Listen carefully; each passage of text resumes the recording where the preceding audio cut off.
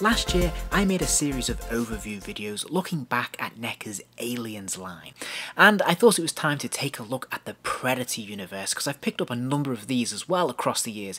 However, this won't be a complete overview because, well, as you can see on screen, NECA have produced an incredible amount of Predator figures, and I certainly don't own all of these and it would take forever to go through line by line. But I will pick out and highlight a few favourites, and I thought I'd start off by looking at the Predator 2 offerings, and in particular the Ultimate Battle Damage City Hunter.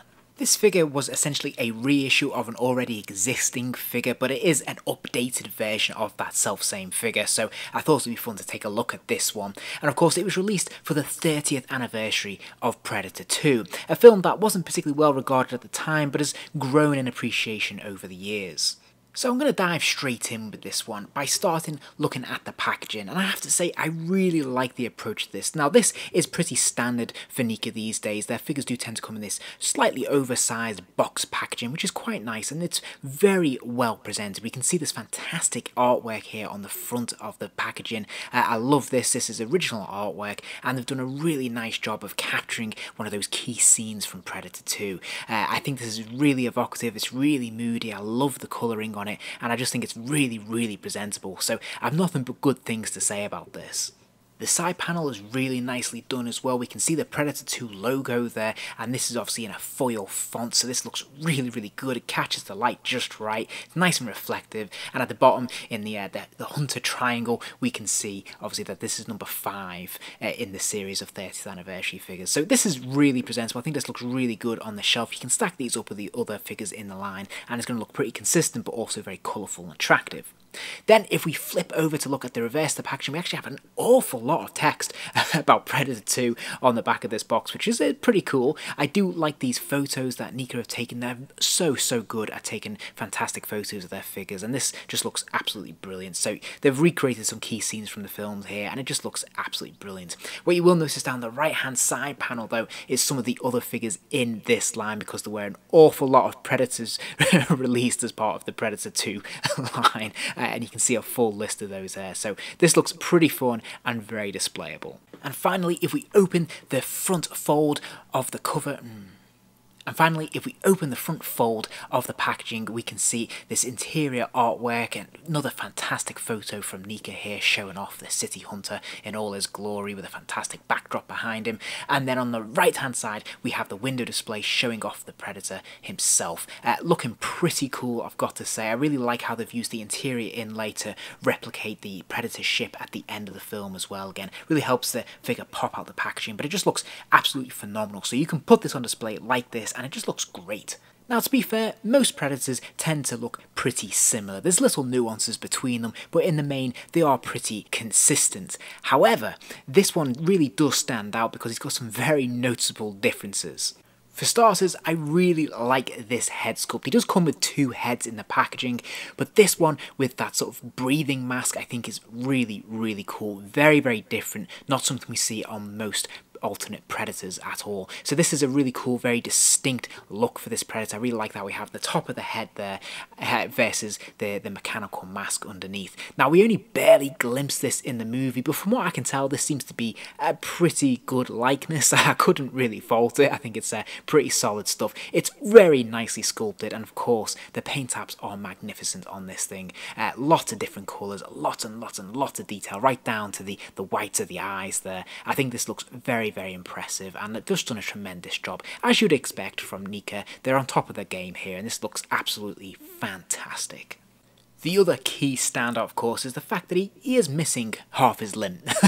We can see here that obviously he's missing his forearm. It's a fantastic moment in the film, and it's really cool to see that replicated here. So we can see that obviously half his forearm has been chopped off there, and we can see the blood coming around it. I think that's very nicely done. The only criticism I have is, of course, we can see that gaping peg hole, which does look quite clumsy.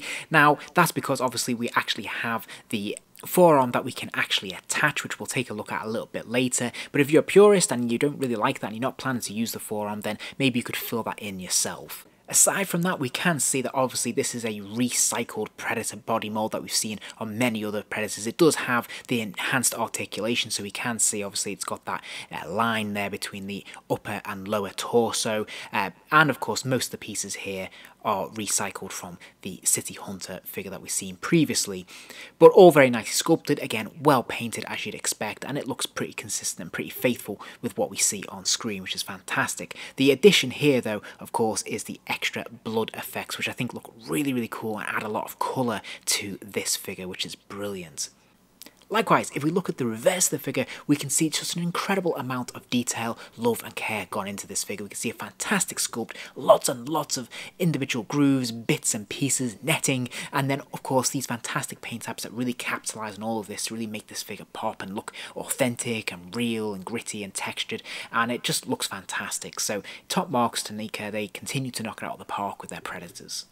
If you look at the left shoulder, you can see this groove here, which is where the shoulder cannon normally goes. Obviously that has been omitted for this version of the figure to be consistent with how we see him on screen at this time when he's battle damaged.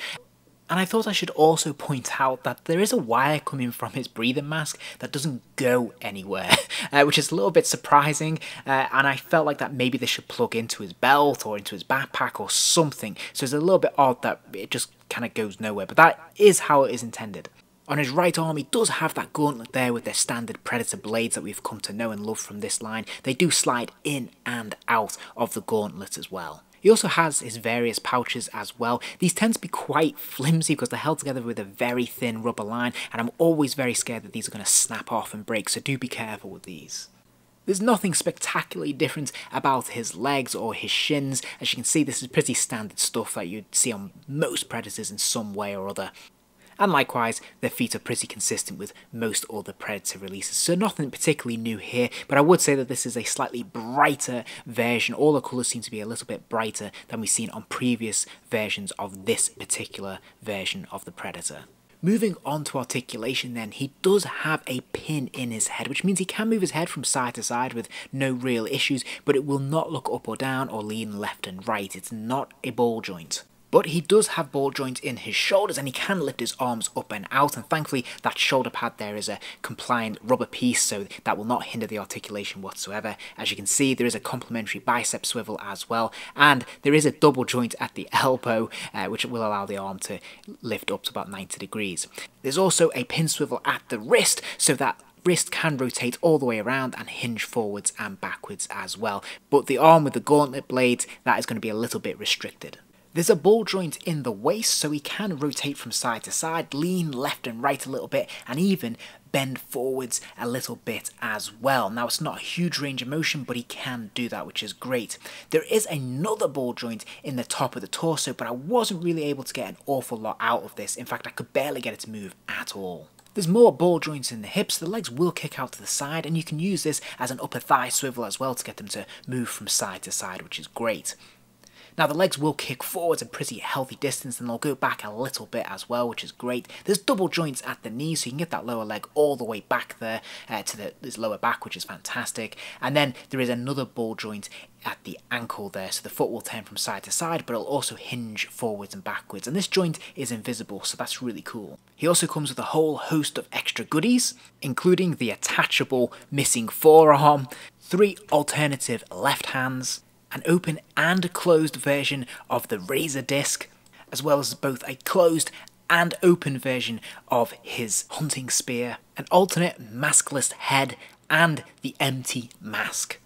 The alternate maskless head is pretty cool, again, full of detail, fantastic paint apps, and just looks really, really good. We don't really see too much of the maskless version of the Predator in the film, but what we do see, this looks pretty authentic and pretty screen accurate. So again, I think they've done a pretty good job, all in all, with this sculpt.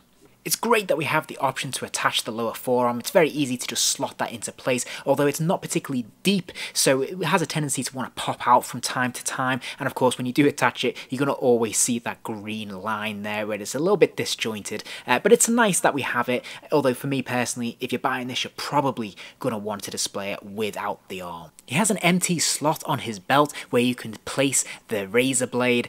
This is made of rubber, so it's very accommodating, but it fits into place very, very snugly, and there's no danger of this popping out. It looks really good. There's also a little hook on the back of his backpack there that will allow you to place the shortened version of the hunting spear into place, and when you do, again, it looks pretty snug there. It looks really cool, just adds an extra dimension to this figure, and it's nice to be able to have a figure that can hold all of his accessories at once, and this is very cool. I did think it's worth mentioning though that I found his fully extended hunting spear to be quite difficult to get him to hold. None of the hands he comes with seem quite broad enough to be able to hold it in place, and I was paranoid that I would snap the fingers if I did so, because they are a very brittle plastic, so I really didn't want to force them open any more than they were, and it didn't seem to really accommodate this very thick staff, so that's just something to be aware of. He does easily and firmly grip his empty mask though, and I think you can create some really cool looks like with this, where it just looks like he's just literally taking it off his face. I think this is a really nice touch and very, very much appreciated. And if we look at it from the reverse, we can actually see all the detail on the inside of the mask as well, so I really like that they've covered that. Both discs can be kind of tricky to get into his grip depending on what hand you're using, but you can usually get his fingers into some of the grooves and holes in there to create some interesting looks, and it will fit fairly snugly when you persevere with it. As a quick comparison, I thought I'd put him next to the original City Hunter release, which came as part of a deluxe 2-pack. And obviously this is based on a figure that wasn't an ultimate version. This was the standard Predator at the time, although it did have the ball joint in the hips, which is pretty cool. As you can see, it's pretty much the same Predator with the same colourings, except this new release obviously has a lot brighter colours, has enhanced articulation, particularly in the chest torso area, and just looks a little bit more vivid and colourful. So there you have it, a pretty cool addition to the Predator lineup. Now, if you're a Predator fan, if you like Predator 2, then you're probably going to want to pick this guy up if you've not bought one previously. I think even if you have the standard City Hunter, where he doesn't have any of the battle damage, you're probably going to want this guy because it's a really cool variant to have. And even if you have, I don't know, 10, 15, 20 Predators already, if you don't have this one, then I do feel like this one is definitely worth getting because it's so distinctive and different to any of the other Predators, purely because he is missing that arm and he has the blood splatter. I think that is such a cool look and very worth your time. Now, if you already bought the previous battle damage version, I'm not sure if this version is really strictly necessary, whether he's worth the double dip for the slight improvements into articulation. As I said, I couldn't really get an awful lot out of that chest joint anyway, so I'm not sure if it would be worth your time in truth, but if you don't have him, I do think this is the one to pick up. If you enjoyed this video, please do give it a like and remember to subscribe, as there'll be plenty more videos soon.